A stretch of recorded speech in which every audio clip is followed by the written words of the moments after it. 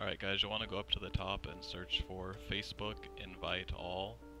I'll also put a link for it, but if you want to search for it, type it in. It'll probably be the first result, as you can see here. Click that. You just want to go over and click the Add to Chrome button to add again. That'll add it. Just gotta close everything out. Then you'll want to go back to the page or group, it'll work for either, that you want to invite your friends list to. In this case, of course, we're going to use the Fruit Nation as an example. Click the check mark, but as you'll see in the demonstration here, if you haven't clicked an invite prompt, it won't allow you, so you have to click that to bring up the invite box, and then go back up and click the check mark.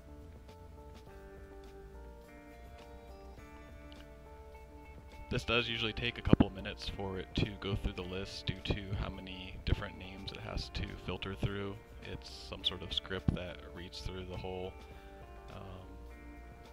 list for you, so you basically want to allow it the time to do that. If you leave the window or the tab, I've noticed it stops working properly, so I believe it has to have the focus on the window, so just I'd recommend starting it and then maybe walking away or just staring at it till it's finished. If you have 1,000 to 5,000 friends, it probably will take a few minutes. I have around 1,500 friends, I think, currently, and this example took me about 90 seconds. I didn't have too many people to invite though, so it might take longer if it has more to mark, I'm not sure. But just let it go through, and if you want, you can skip to 224 of the video.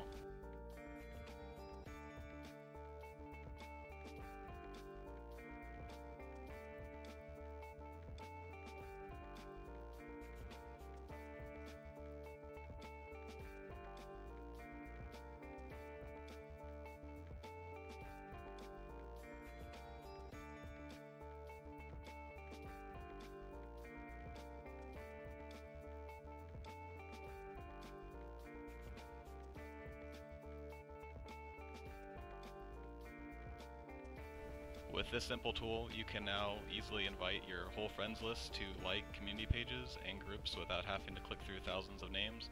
Please use it to help expand and grow our community.